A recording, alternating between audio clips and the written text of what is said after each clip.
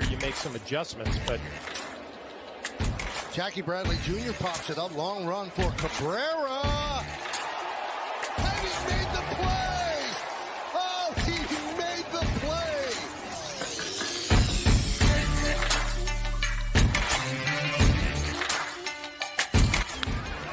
High fly ball. Deep left. There it goes. Soaring into history. He's done it. He has done it. 62. Aaron Judge is the American League single-season home run leader. The AL King. Case closed.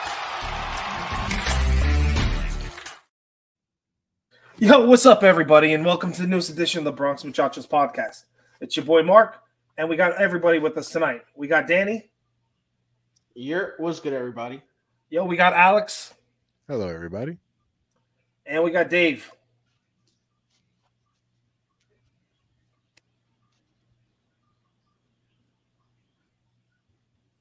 Or we thought we had Dave. Anyway, Dave is in the background somewhere right now. But everybody, guys, you guys. What's going on, everybody? Oh boy. Okay. Yeah, everyone, you guys know the drill. Rate, subscribe, review, like, hit us up. Apple Podcasts, Spotify, Google, Odyssey, Amazon. You guys know the places. You guys know where we're at. Give us the love. Give us the 5-star reviews. Give us a review. Give us everything you want. If you're watching right now live on YouTube, hit the like button, hit the subscribe button, come join the chat. Let us know what's going on, what you're thinking, what's on your mind. It's good times. As always, this first segment is brought to you by SeatGeek. SeatGeek is the best way to browse and find all your seats that you want. Concerts, live venue stuff, sports, the works. Go to SeatGeek. You know where to go. Use our promo code Bronx Muchachos, all capital letters, so you can get a discount on your first order. All right, boys. Yankees had a interesting All-Star break. It started off at the end of Sunday with firing of Dylan Lawson, and then short time later we get Seancasey, the mayor, as our new hitting coach. So, Danny, I want to swing it to you first. What are your thoughts about Lawson getting fired and then Casey coming on? Because it seemed like they had Seancasey was they circled the wagons on him real quick, and I heard the story that they actually were talking about getting him in the offseason as well. So, what are your thoughts, Danny? Well, I mean, we kind of spoke about it with Scott a couple weeks ago, just talking about philosophy and how much a hitting coach is involved in the everyday role when it comes to hitting. Obviously, Boone is going to say like, hey, you know what? They go over film and do all this stuff. Obviously, it wasn't enough. Like, we see so much regression from a lot of our main guys. So I'm glad that there was some accountability. Ultimately, I think he's a scapegoat because Cashman hasn't built a great roster. And I'll kind of stick on that until I'm proven otherwise. So if this team takes off in the second half, then maybe it was a philosophy, a Dylan Lawson type of thing, not meshing with the players. The Seancasey, it's a great hire. Like, we've been seeing him for 15 years on MLB Network, and he brings an energy. He's super knowledgeable. He understands hitting, the mechanics of hitting. If you look at his career, he hit 300 multiple times. Over 1,500 hits. He walked more than he struck out for the most part. So those are all aspects of hitting that we need to be better. We need to get on base. We need to be better in terms of contact with runners in scoring position. So hopefully he brings along a philosophy that can translate to the players, that can translate to success. Like, we got to get Giancarlo going. We got to get Rizzo going. We got to get DJ going. There's a bunch of vets that we have to see them turn it around in the second half. But I think it's a good hire right now. Infectious energy. That's another thing about Seancasey, which I really like. Dylan Lawson just seemed like, whatever is going to happen happens. So hopefully he fires a light under these guys' butts and get a really good second half going. And that's the reason why I'm wearing this, man. Savages in the box. We got to get back to this. We have to get back to this in 2019 if we want to be even consider a World Series, a playoff spot. We're out of the playoffs right now, so we got to get back to being savages in the box. So that'll be the second half theme, in my opinion. Interesting. I like where you're going from there, Danny. I really do, but I'm not taking my Savages out of the box shirt out of my closet yet. I'm sorry. That's going to stay away until this team proves it. But you're 100% right. Like Casey's he had a lifetime average of a 302. Like the man knows his stuff. OPS was an 814. Like, come on. He knows what he was doing when he was batting. And hopefully it goes back into a culture of us not going crazy, swinging early, relaxing in the box, being more comfortable in there, getting more into batter situations over pitcher situations. Why give the pitcher advantage? It's not worth it for us at all. But I mean, I'm in hope. I really am in hope, but like it still hurts to know that, you know, we lost 2 out of 3 to the Cubs. Like it still hurts, and like that was really probably the nail in the coffin for the ex-hitting coach, because like, let's be real, like they weren't doing trash for like 2 weeks, and like, yes, people want to put other blames. I was like, I'm right there. It was, and when it comes to that whole series, like especially the last game against Cubs, it was a bonehead move by Boone for what he did. But let's be real also. There was not like the team's actually hitting anyway. They're not doing their job. So if you're not doing your job against insufficient, like subpar teams, you should not be worth it. So we got to change something. And this is the change. And hopefully this is the spark that this team needs to actually make a good run. And possibly we do good in the trade value, which we'll find out. We'll talk about that later on, of course.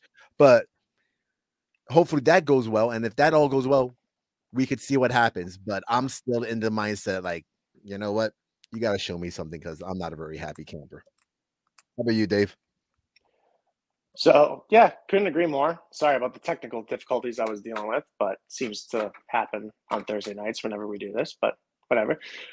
Yeah, so there are 3 things that really stuck out to me that was pretty much signaling the end of Dylan Lawson as the Yankees hitting coach. The first one was the whole Anthony Volpe changing his approach at the plate thing, why Austin Wells was figuring it out and not the 3 hitting coaches in the dugout that are paid to figure this out, was really a red flag to me. The other thing that was a red flag to me was when you hear Aaron Judge is using an outside the organization hitting guru instead of the actual hitting coach for the team. That was red flag number 2. And the lack of offensive production for the last year and a half that Lawson has been here has been alarming. It really, you know, to me, the big eye opener was when Aaron Hicks went to Baltimore and all of a sudden can hit a baseball. Like, what did they miss? What were they not able to figure out?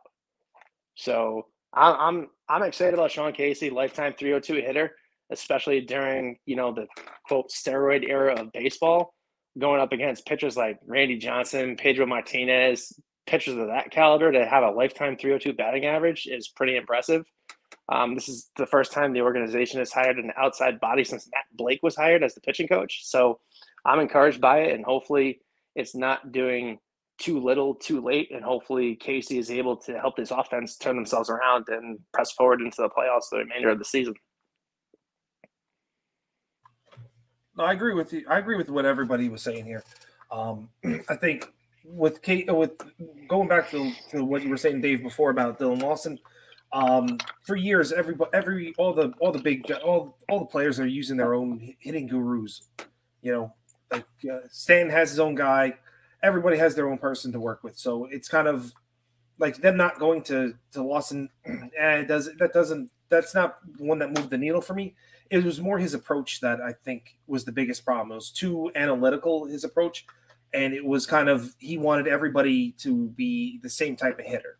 So what works for Aaron Judge and like a Rizzo and a Stanton and a Josh Donaldson when he was not the Josh Donaldson that we have on the Yankees, his approach worked for those guys because they're power hitters, but it doesn't work for LeMahieu. It doesn't work for a Cabrera. It doesn't work for a Volpe. It doesn't work for a Peraza. It doesn't work for all these other guys because it's not because he's having them all them attack the pitches early in the count and then lay off later on. And it was the numbers that the Yankees had on offense were wildly crazy. They weren't taking pitches. They weren't working counts. And when it came to hitting fastballs, they were one of the worst teams in hitting fastballs. And they were looking for they were told to look for a certain pitch, and when they weren't getting it, they weren't being the Yankees that they should be. And let's face it, I mean, we talk about the old days, but the old Yankees were you work the count, you get the pitcher out of the game by the fourth, fifth inning, and you continue on from there. And even though nowadays there's more of an emphasis on having more bullpen arms than there are even starting pitchers, but I think that you take everything what Nelson was doing, and then the simple fact that these professional players, they didn't want to also listen to a guy that never played Major League Baseball before. He never, he was a career minor leaguer, and he never went through the grind that these guys are going through. So he didn't have that kind of connection. So I think you put everything together. The move to go to a guy like Sean Casey, who can talk to about the mental part of the game that he's been through, that he's been the guy that's hit 300, like we said, a bunch of times. He's well respected as well. I think that is the perfect move to make. It is a nice, and the way Sean Casey talking about, he's going to bring old school tactics back while incorporating the analytics that are in today's game, and that kind of blend is exactly what you need. You can't go all numbers versus what the heartbeat of the game is. So it'll be great to see what Sean Casey brings to the table and how he can blend the two worlds together. Which if that's the case, then that's going to be a recipe for success in my book. For sure, I like the biggest thing with a guy like Casey. I think Mark, you already touched on it.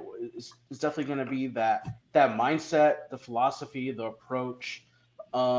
If we look at up and down this order, obviously the batting averages are subpar. I mean, you got DJ hitting like 219, Giancarlo's hitting about 204, right? So obviously batting average is not like a huge thing, but they're not even doing baseline things to make the slugging worth it, to make the on base worth, because they're not. There's not really much of any of that going on. Period.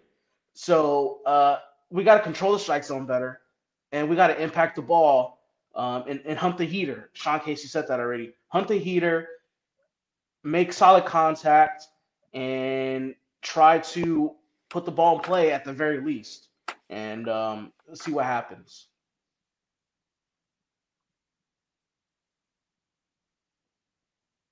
That's too. Yeah, I mean, we'll see. I mean, right now, everything's all go. I mean, not just Sean Casey, but I think Boone has to know what's going on. He has to put his foot down on the gas. There's no, we can punt this game. There's no more punting games the rest of the season. He's got it. It's every game. He's got to have that Joe. In a sense, like a Joe Girardi mentality where every game is your last game. And Joe Girardi wore that from game 1 to game 162 or the final game of whatever playoff game he was managing. Like he lived and died with every game. And I think right now Boone needs to actually adapt and adopt that kind of process. But one thing to help adopt this kind of process is now that the All-Star game is past us, we are now into trade season. Mark, one more thing. One more thing about this. So when you talk about playing every game like it's your last game and everything like that, like I don't want to hear any more about scheduled rest days. I don't want to hear any more of this stuff. There's no reason why these guys can't play every day or almost every day. I don't mind a rest day here and there, but enough with when a guy gets hot, you bench him or he ends up on an IL stint out of nowhere. Like I was watching Game 6 of the '96 World Series just to see how these two different eras of baseball compare and contrast with each other. You had Darryl Strawberry out in left field playing with a broken foot in Game 6 of the World Series. There's no reason why these guys can't play with a couple of bumps and bruises. Not saying that Judge's injury is insignificant. Tore a tendon in his foot, can't walk, get it.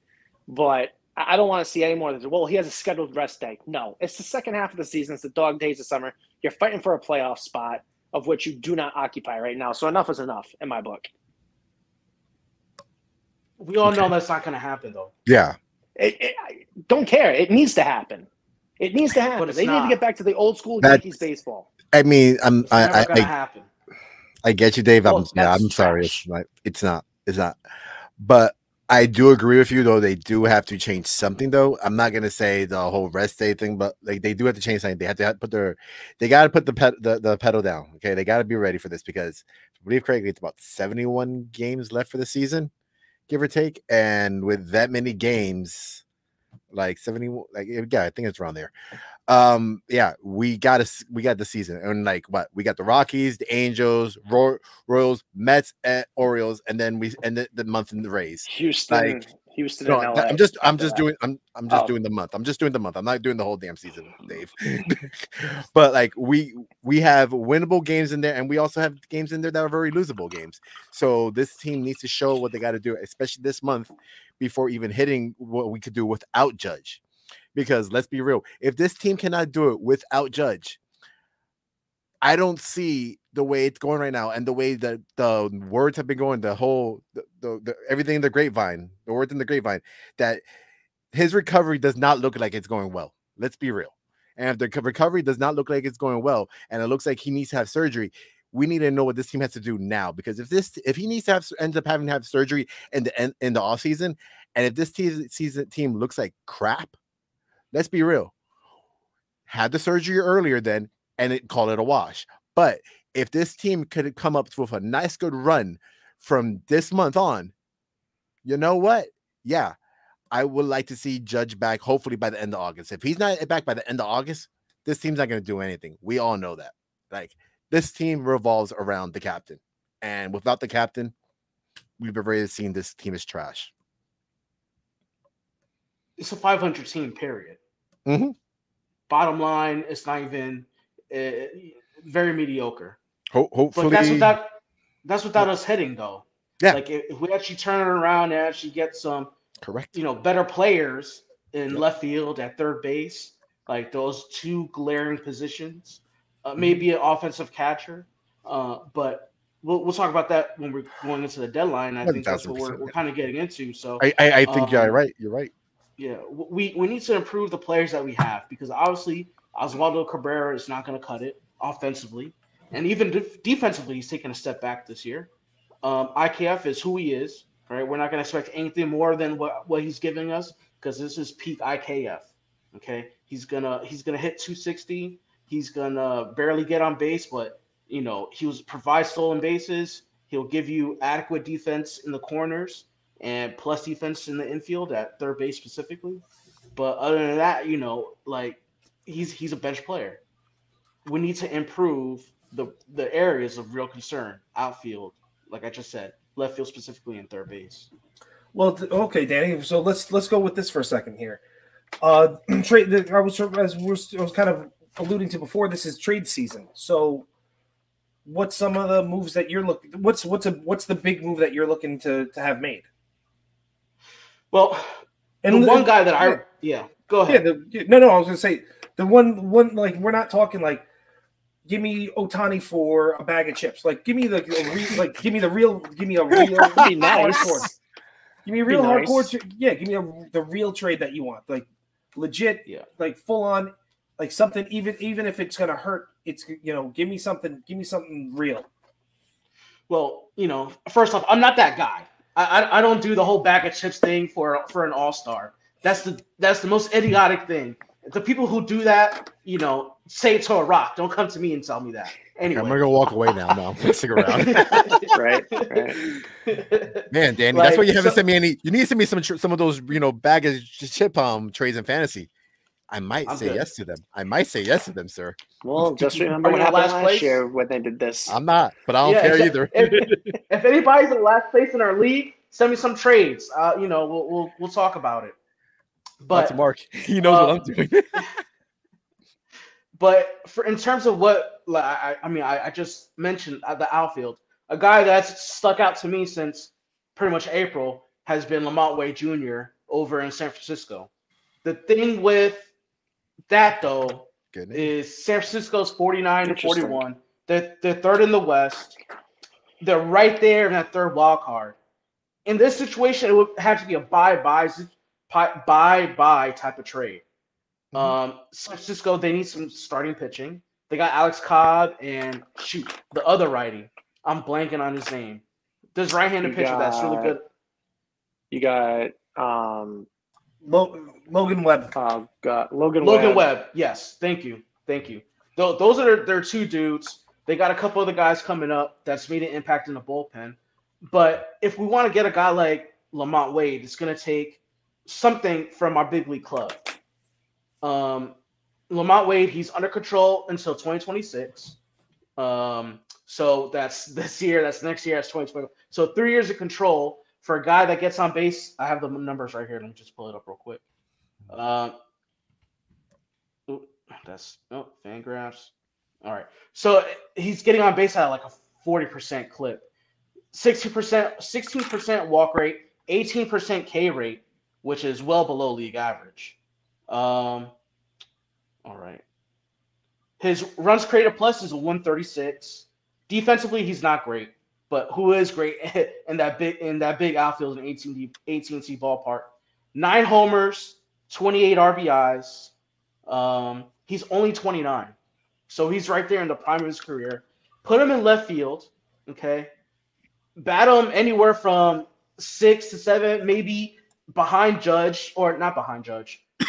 In that leadoff spot, he'd be a really good leadoff hitter for us. We've been kind of searching for a leadoff hitter. So Lamont Wade Jr.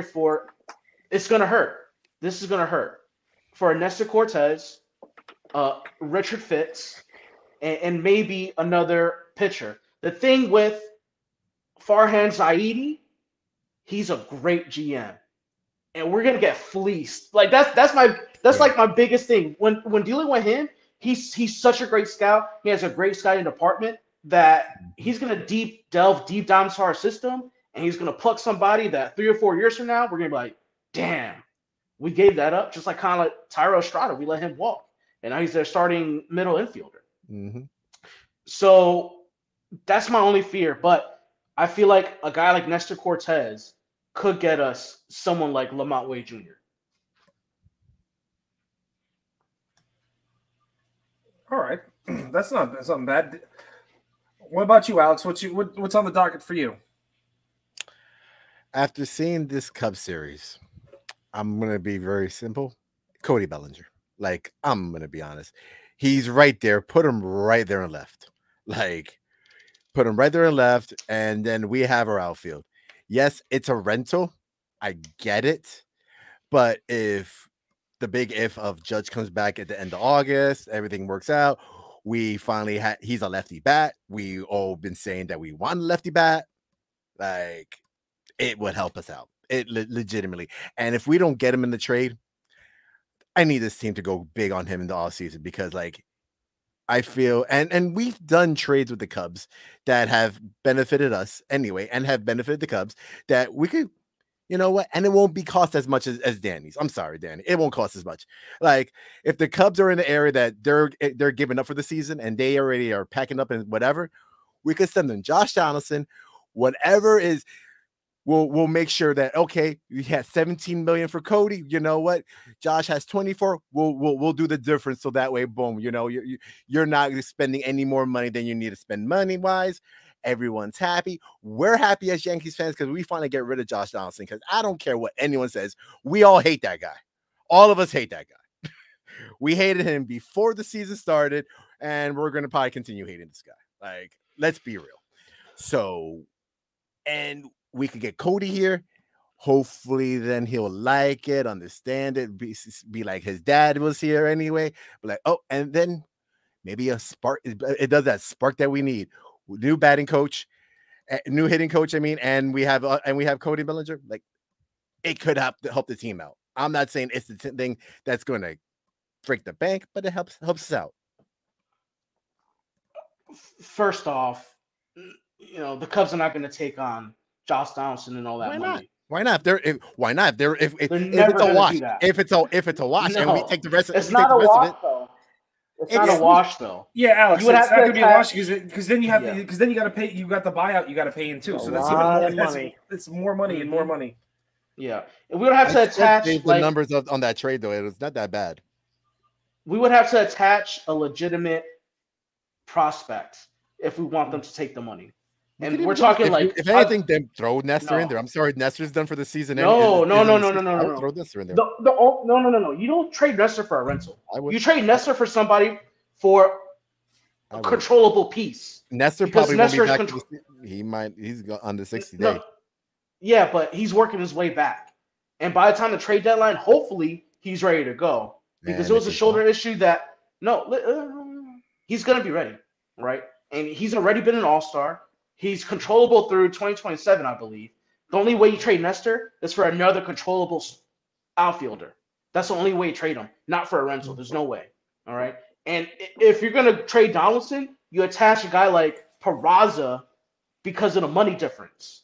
Like, Bellinger signed by $20 million, so maybe 17 and a half. 17. Okay.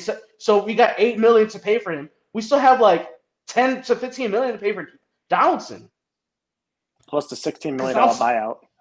$8 million buyout. The Cubs are not going to do that. Cubs are not going to do that. The only way we get Bellinger is if we do like a Richard Fitz, Will Warren, maybe, and maybe someone lower in the totem pole, because Bellinger is just a rental. I still say do it. The Cubs are going to laugh at you in the face. Dude, even for what you just said, I'm agreeing with what you're saying. I'm not denying what you're saying to give it up. I will still give up stuff for Cody Bellinger. I'm sorry. I would want him on the team over. Come on, he would probably put a better spark. That I'm not disagreeing. Yeah. I'm not. Yes, my trade probably would. If we could throw Josh Donaldson in there, 100%. I don't care. Give him the other pieces too, because I just want to get rid of Josh Donaldson, 100%. We all know this. But at least they'll have someone for the season. Blah blah blah. Boom. But let's be real. If this happens and we got rid of it, and we could get a Cody Bellinger, and he does like it here, and he stayed here, and we'd have to go through the fight in the offseason to get him, and we actually have a left fielder that we don't have. Let's be real. He could slide right there. He's a center fielder, yes, but he could slide right there or left, and he actually could play the position. It'll help us out. He could play center too. Yeah. And in the offseason, we're gonna be out of a center fielder this offseason too. Mm-hmm. Cody Bellinger makes a lot of sense. He really does. It's just finding the right type of deal. I'm not going to disagree with you. All right, Davey boy, what do you got there? So I got to piggyback on Bellinger too. So there was no one else on this podcast that was more against signing Cody Bellinger this offseason than me. Last year with the Dodgers, he had a 37% strikeout rate, and I was totally against bringing in another offensive plagued player to this roster. So seeing him being able to go to Chicago, figure some things out, turn it around, become his old self, essentially, has been really an eye-opener to me. And there are reports out there of him talking about what it would mean for him to come here and play in New York, since his dad played here for 4 seasons, won 2 world championships, and talking about how he would be comfortable here. And this probably won't happen, but according to baseball trade values, this is what you're looking at. Chirinos is a minor league shortstop. Matt Crook and Alexander Vargas, matchup value-wise. So I'm not saying that this is something that gets this deal pushed over the edge. I'm saying that this is a starting point, and I fully support them exploring this option for Bellinger, because I do not want to see Greg Allen, Willie Calhoun, Jake Bowers, or Billy McKinney. Granted, these 4 have come in and held their own while the big guys have been out and injured. They've done a phenomenal job. They've done more than what they've been asked to do, in my opinion. But I do not want to see any of these 4 as a starting outfielder going possibly into the playoffs in October. Give me a guy that's a former MVP and center fielder that has playoff experience. And a World Series. Gold Glove. Gold Glove, too. Yeah, absolutely. He's also a World Series champion. Let's not be – it might be COVID, but it's still World Series champion. This is true. So And he was a wasn't he and a rookie of the NLCS? year. That Yeah, season, wasn't no, he? he wasn't. No, NLCS MVP. Wasn't Oh, he an NLCS? maybe. I feel like he was in 2020. I think he was the NLCS MVP because the Danny, I World think you're Series right. because the World Series MVP was Corey Seager, Right. and he was a former MVP, former Rookie of the Year, I think too. Mhm. Silver Yep. Silver He Slugger. was Gold 2017 Glove. He's Rookie of got the it Year. all. Yeah. I mean, it wouldn't hurt. It would not hurt, and he's already has Yankee numbers anyway. He's shown in the past that he has the numbers to be a Yankee. So it's like, yeah, he had a bad year, a bad season. It is what it is. Oh, No one's perfect. He had a few Yeah, bad true, seasons. true. But no one's perfect. No one's perfect. But let's be real. Maybe putting the pinstripes on there rejuvenates him, and he's already rejuvenated in Chicago. Come on over and have better pizza. Yeah. All right, Dave, you were piggybacking off of that. I know you had a couple other trades under your belt. I do have a couple, and I'm going to start off small, and then you can come back to me later for the big one. So I feel personally our catching can use an upgrade. So after seeing the All-Star game and really getting to look at Eliasdiaz, I think the Yankees should explore going this route. Again, this is a prediction. Mark, this will make you happy. I'm going to trade Kyle Higashioka for Eliasdiaz. Not saying that this gets it done, but according to the trade values, this is what you're looking at. He's got a little bit more offensive pop than Kyle Higashioka. He's got, according to his Baseball Savant page, his pop time is in the 61st. Pop time to second base is in the 61st percentile of the league. And looking at his offensive numbers, his extra base slugging percentage is 402. And his extra base hit average is 255. His max exit velocity is down a tick from 111.8 to 110.6. And barrel at bats is 5.2. Barrel percentage 7.4. He's a year younger than Higashioka, and I think that this is something worth looking at to give us a little bit more offensive firepower behind the plate going forward. How much control does he have? When is he a free agent? Let me take a look. Hang on. Or someone else can look it up and I'll keep going. Yeah, but that's where I'm at. That's where I'm at with the catching upgrade. So, question: do you think this year being his year of being an all-star, his first year being an all-star, and he's been in since 2015. Well, actually, yeah, he's been in since 2015, but realistically, 2017 really had more than. So he's had more been than in the 2 league games. for 9 years. He's been Exactly. in for 9 seasons. Are you worried that this is just a fluke, really? Because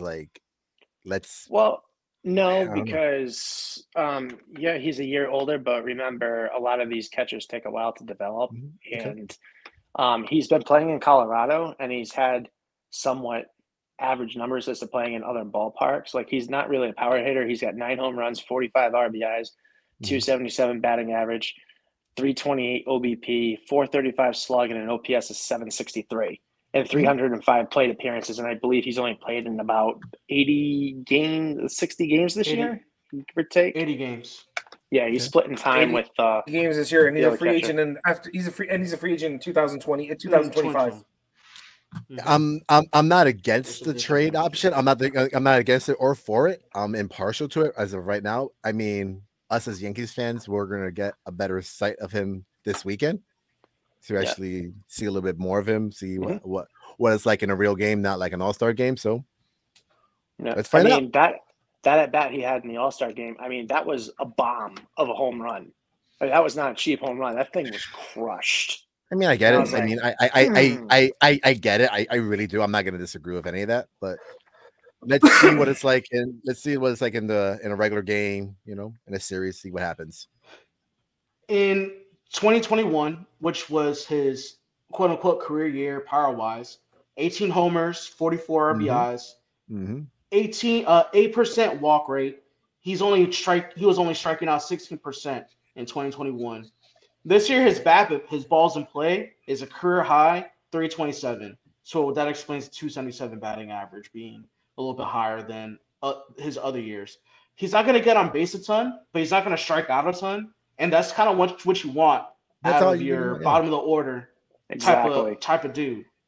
And the 9 homers is nice, and the 45 ribbies are really nice. I know analytically people are not high on ribbies. I've always been a big ribby guy, despite that, because essentially it is a team statistic, but it takes a little bit of a clutch gene to drive runs in. So 51 RBIs last year, 44 the year before that. So he's been consistently like a 240 type of hitter.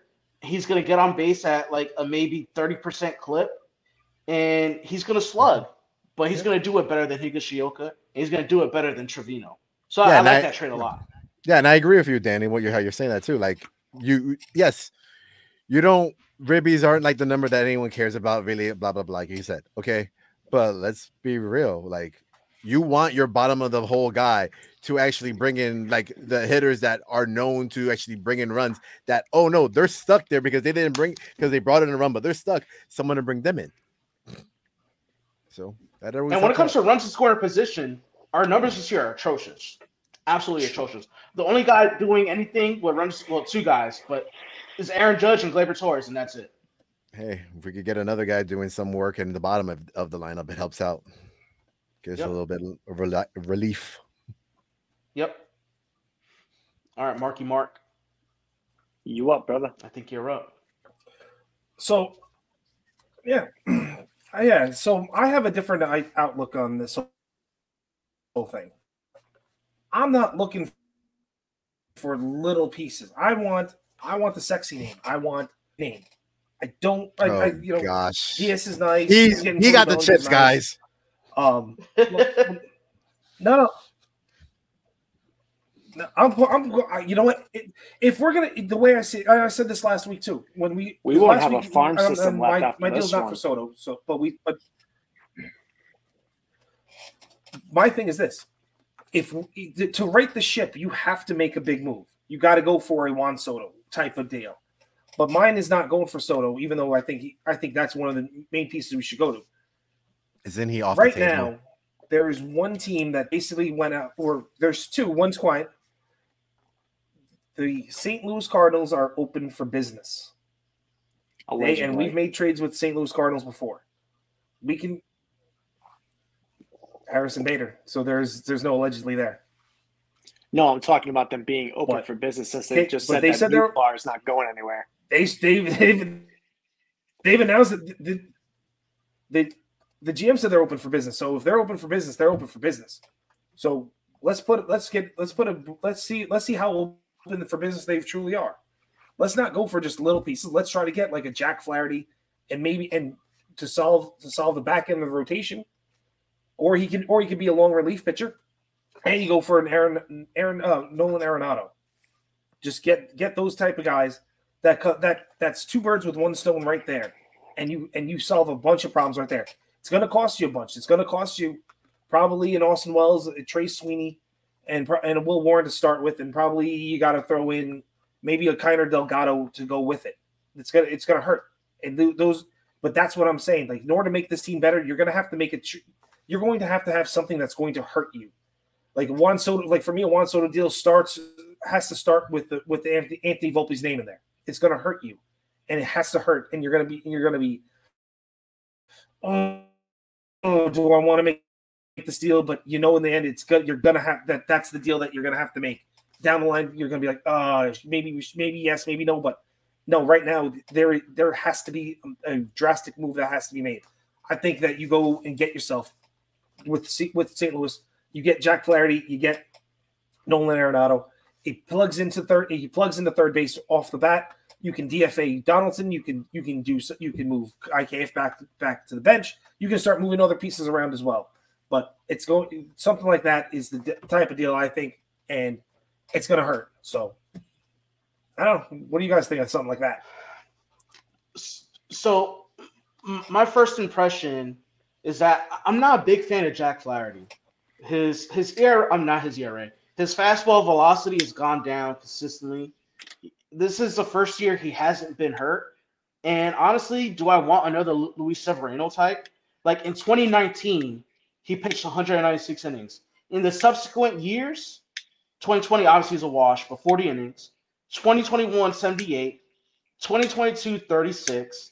And this year is the first year he's pitched above 78 in 2 years. Like I don't feel comfortable. I just don't feel comfortable going forward. And he's going to be a free agent next year.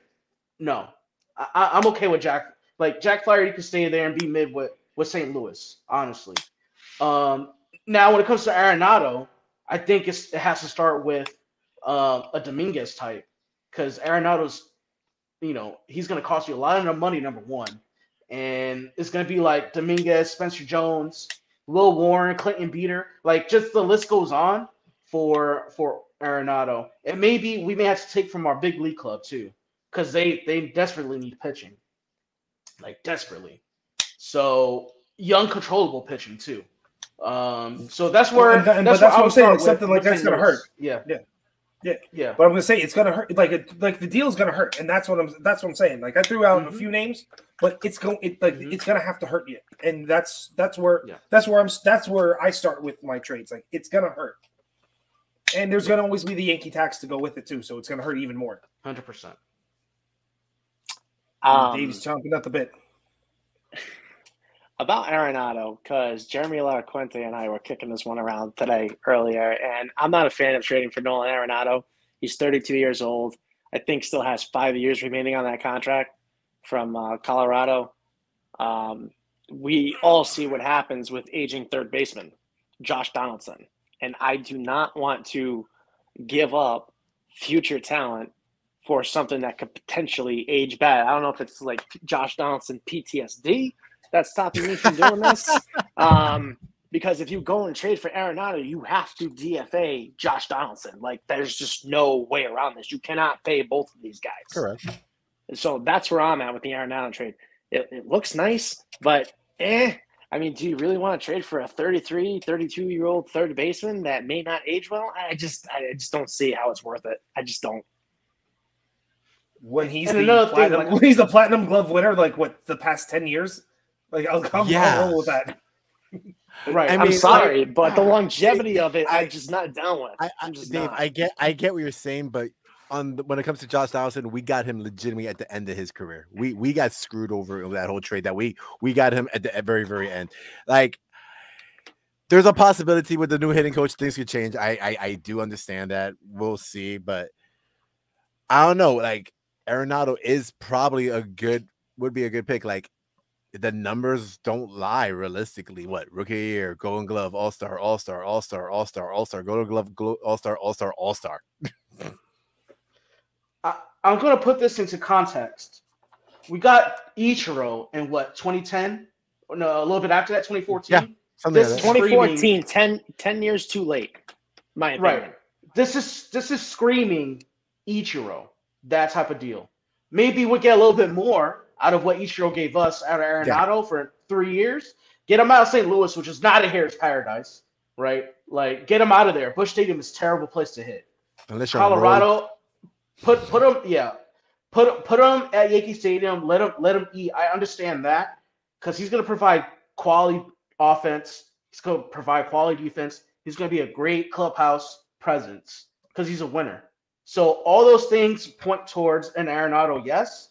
But for me, the no's are kind of too big. Like, there's mad red flags. Like, I'm not sure about the red flags that I could. What are the red flags? Just what are the red flags? Like, 5-year deal with $100 million left, and he's right-handed. He's aging. We already got Aaron Judge, who's 31, Giancarlo Stanton, who's 34. We see what DJ is at 36. We see what Donaldson is at 37.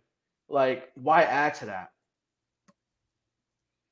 And it doesn't fix our biggest problem, which is the outfield. Well, actually, both. Third base and the outfield are our two biggest problems, period. That's true. That is true. I mean, I don't mind the trade. I don't mind at least even the thought of, like, throwing like a couple of the team actually threw out like a couple of offers to see what happens. I don't mind that at all. But yeah, the bigger thing is the outfield, and I already said my part from the outfield, Mark. You know that for a fact. It's like we all know I was, if I believe correctly, I was even on him in the off season as well. Like I was already beating the name for Cody. Then I'm beating for it now. I'm going to continue probably beating it in the off season if it doesn't happen. But, and this isn't a rental. This is a long-term deal, Mark. Like it is a long-term deal. But if the team throws an offer at it and sees what happens, it happens. And if it helps us win a championship in the foreseeable future, awesome. If it doesn't, well, damn, I'm gonna be pissed off about this trade. Yeah, I get what I understand what everyone's saying, but like I said, where I'm coming from with everything is that it's going to hurt, but you have to make a splash. You know, like there's too many middling pieces on this team that it doesn't have to be, you know, I'm talking to superstar right now, but you need to make a big splash in order to rejuvenate not just the fan base, but possibly even the team, because right now it's everything's kind of like it's stuck in neutral. It's like I see it like how it's reminding Danny of Ichiro. It's reminding me almost a little bit of Giambi when we got Giambi. That like he was also a little old too. In my opinion, he was old. He was old. He wasn't old. He was 31. He was in his prime. Giambi just won a MVP, bro. And Giambi came over and was smashing. Yeah, no. Giambi's my dude. What did he just do? He just did MVP too. Yeah, no, like you brought up the wrong tree. Mark and I will protect Jason Giambi at all costs. No, yes. No, I disagree. You could disagree. I understand you could disagree, but I'm seeing it in the positive on that. That's where I'm seeing it, Danny. You're not seeing it that way. I'm seeing it in the positive that it could help out the team. You're over here putting the negative into the Ichiro thing at the end of the Ichiro deal. I'm seeing it. 100%. As I'm seeing it though as in the plus. That's why I'm seeing it that it could be a helpful thing, just like it was when we got Giambi. That's how I'm seeing it. I mentioned 3 positive things for Noel Arenado. He's a Hall of Famer, right? Mm-hmm. Great clubhouse guy. The defense is extraordinary. It would help Anthony Volpe at short. It would help pretty much the entire infield. But when Volpe goes to second after Gleyber Torres is gone. Oh God, that's a different discussion. So, well, hold on. No, it's not, because I got one for this. So, so y'all want to talk about big splashes. So I have 2 of them. I'll go with the first. So let me just make sure I put the right thing up here on the screen. Oh, yeah. So there it is. So here you go. If we can't get Juan Soto, I'm open to the idea of Shohei Ohtani in light of recent reports that are coming out today saying that the Yankees are looking like the front runner. This is what a trade for Shohei Ohtani looks like according to baseball trade values. You're trading Peraza, Schmidt, and Torres for Shohei Ohtani. Doesn't even come close to getting that done. I know, but it's a starting point. Like I said, according to this website, this works. Yeah. But who knows? But everyone keeps saying, oh, we need Juan Soto. We want Soto. You want to see what a trade for Juan Soto looks like? I'm about ready to blow your mind. Yeah, because you got an extra year control. Clayton Beeter, Jason Dominguez, Gleyber Torres, Anthony Volpe, Will Warren. Yeah, at a minimum. I said last week. I said, and just like now, it's gonna hurt if you're gonna make the trade for Juan Soto. Volpe's the first name on that list. He's gonna he's gonna be on there, and you could probably interchange Dominguez with maybe Spencer Jones and a Wells, probably something along those lines. But it's gonna hurt you. It's gonna hurt, and that's what I'm saying. Like, if you're gonna make these deals, it's not yeah, it's great to get like I said, it's great for Bellinger, like Alex was saying. It's great for Diaz, even though I'm not sold on Diaz. 32-year-old right now, he's 32-year-old catcher. I mean, we already have. Hey man, you're already hating on Higgy. I gave you a way out. Hey, listen, I told you, boot him to the moon and put the elusive Ben Colorado. It's like you sent him to Colorado. It's like going to the moon. Hey man, or at this point, bring Brent Rovert up there. I mean, the elusive Ben Rovert. Go to some dispensaries over there. He'll definitely be in the moon then. Yeah, exactly. Well, yeah, no, I mean, listen, all these deals are gonna hurt. I mean, you were talking about moving Volpe, moving Torres.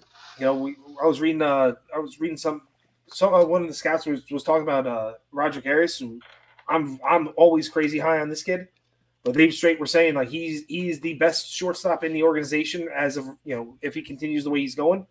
He's like the comps to Lindor are astronomical. And I was told today by a good source that by the end of next week he should be promoted to low A ball. So I mean we're talking about he's what 19? I think he was what 19 years old. I think 19-year-old going to low A ball. I mean he's already in the complex league. I mean he's on a 13-game hitting streak in the complex league. I mean they signed him 2 years ago, so he should be turning 20. No, he signed at 17. Oh. Mm-hmm. And he was a September baby too. So he signed at 17 when January. Played 17. I think now 18. I think he's 18, maybe 19. I don't know. I'll have to double check all that stuff. But he's there and ready to go. Look at what Jackson Holliday is doing for Baltimore. He's already in Double-A. Exactly. He's 19.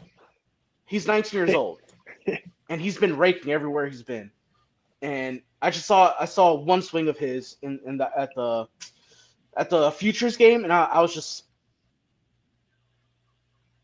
And there he goes. And he was something, everybody. Danny just got kidnapped. The aliens have come. Well, Danny was making this into a. Yeah, sorry about that. There he is. Welcome back. Yeah, I just got Danny kicked has my internet problems now. It's annoying. Jump from Florida up to Virginia. Yeah. But Jackson Holliday's a stud. If Roderick Arias could be like anything near that would be amazing. Yeah. But for Ohtani or even more so Ohtani, I'm fully expecting him to be something along those lines. I mean, the kid defensively is just a stud. He's got a cannon of an arm and switch hitting. I mean, he's showing power on both sides of the plate too, and controlling the zone. I mean, for everybody his own age right now, yeah, or even a little older, yeah, just all day long. And he's 18 years old, by the way. He's 18. He's an 18-year-old. Oh gosh. So being stateside, which also makes a difference. I think. Oh no, he's already stateside. He's stateside right now at 18. He's in the complex league. I'm saying in the Gulf Coast League. That's what I meant.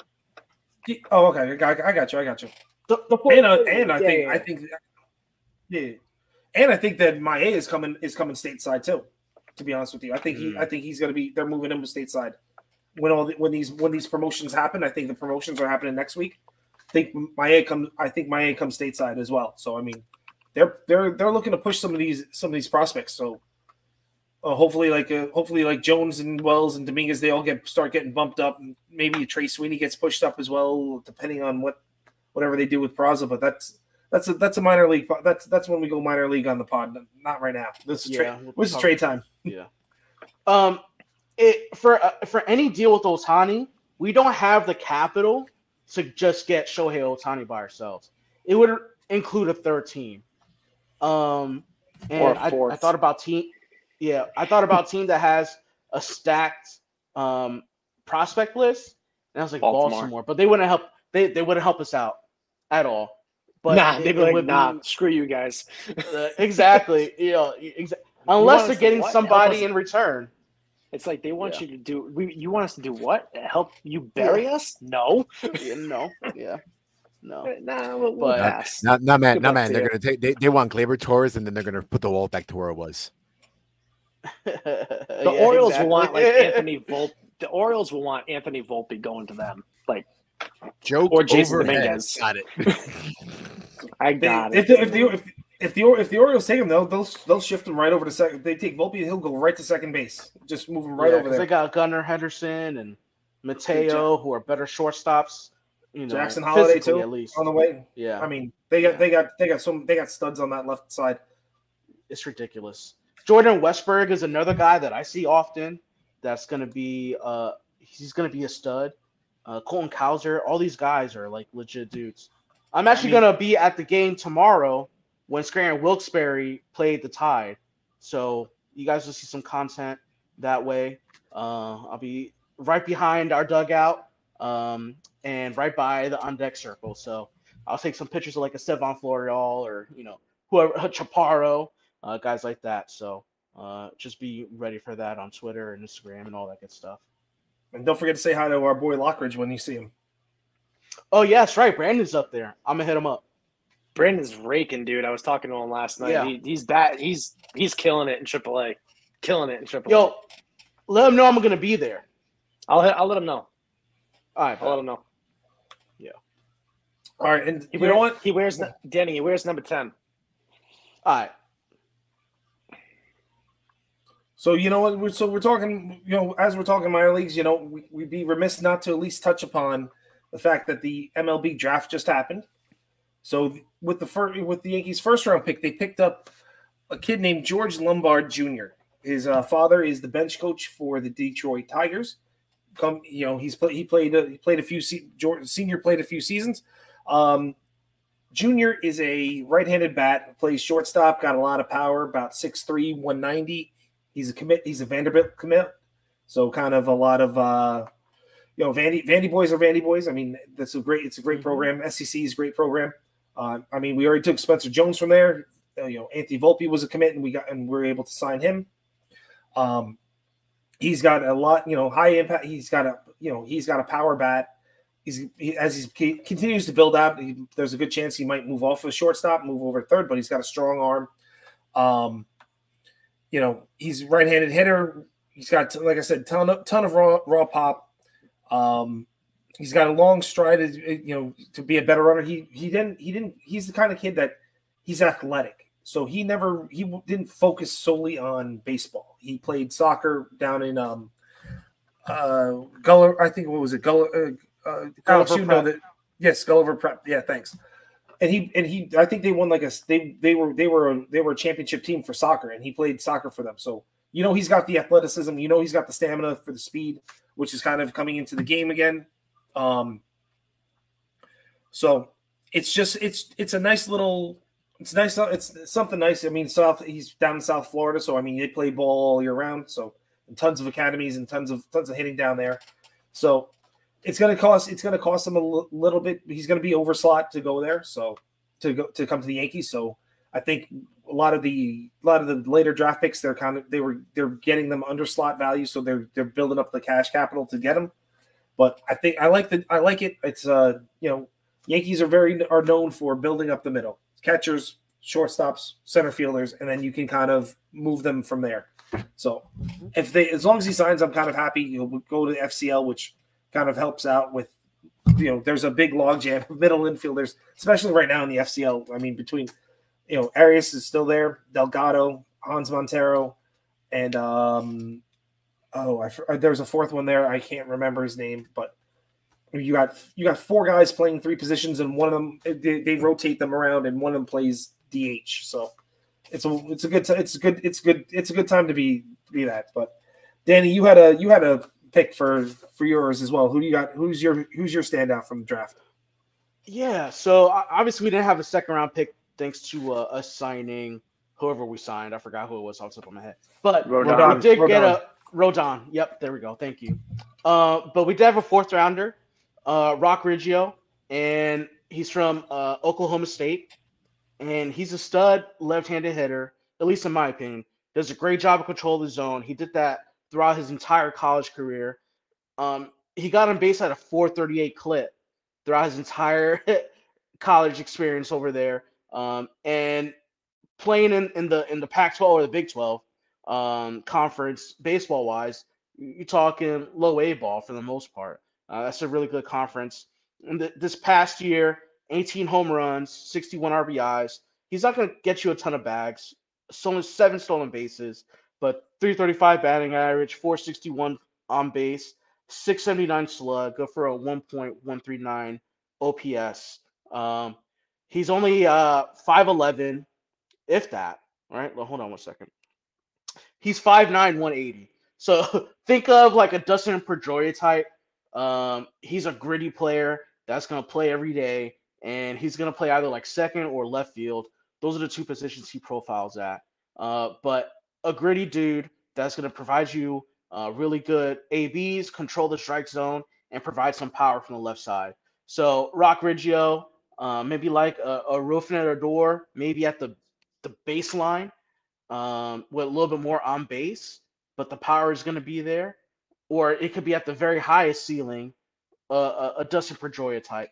So I like Rock Riggio. I saw him play, and he's a gamer. He's a stud. So I think that's going to be kind of a surprise pick for the Yankees this draft. Didn't he play well in the Cape last summer? I think I was reading that. I got it right here. In the Cape, actually he didn't do too hot in the Cape this past year in 2022. Only 200 batting average, 258 on base. I mean, he still kind of controlled the zone even with the low batting average, 339 slug. So, but that's after his first full season playing like elite college Division I baseball. So in that year, that was his first time playing like 90 plus games, and then would bat. So we'll see how he does. Well, he's not going to play the Cape this year, but we'll see how he does probably in like low A ball, and I think it would translate. All right, I like it. I like it a lot. I think the Yankees had a low key good draft, especially taking taking the high end and especially always in not having a second round or fifth round pick. So I can't complain about it. And hopefully next year next year is supposed to be even deeper. The next year draft is supposed to be real deep. So it's always good to see. But I think that's about doing it for us tonight. Dave, why don't you take us home? All right. So thank you for everybody for tuning in, jumping in the comments. We absolutely appreciate that. Shout out to everybody listening to us internationally, especially those in Costa Rica. Costa Rica just made the list and made our 21st country being streamed in around the world. So appreciate you all in Costa Rica listening to us. Also, check out our merch store. We got plenty of items for sale. We got your T-shirts, hoodies, sweatshirts, tech gear. Get it all there. Unfortunately, tragedy struck my neighborhood this past week. We actually lost not only a neighbor, but an actual listener of this podcast. And Dan Monahan passed away unexpectedly this past week while in Colorado on a trip. He leaves behind his wife, Kimberly, and his two sons, unfortunately. If anyone would like to help the Monahan family raise money for the funeral costs, you can scan, if everyone's watching, you can scan that QR code in the top left-hand corner.